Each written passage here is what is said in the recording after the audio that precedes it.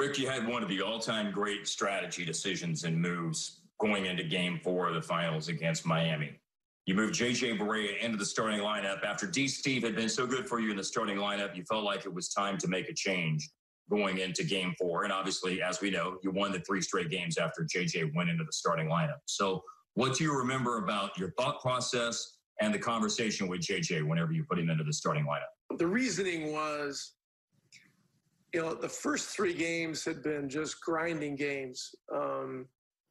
In studying Miami's team, they were so good defensively that if you did not have 2 really high-level playmakers on the floor at all times, it was just really difficult to get shots. Not only score but get shots.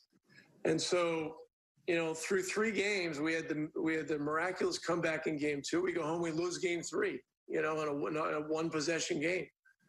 Well, going into Game 4, I just decided that we needed another playmaker on the floor.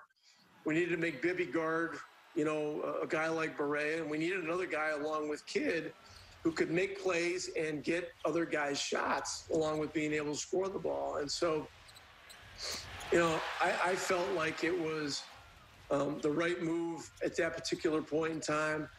And, JJ's history was that, he had been put in these types of situations so many times during regular season and playoff games previously.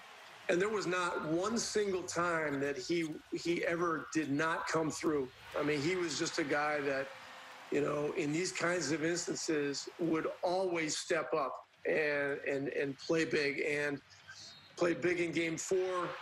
It was great in Game 5, and in Game 6 he was equally as good, and it really made our ability to score the ball much smoother, having that extra guy on the floor. So it worked out. Miami made a couple of adjustments afterwards to try to counter it, but we had gained so much momentum that we were not going to be stopped.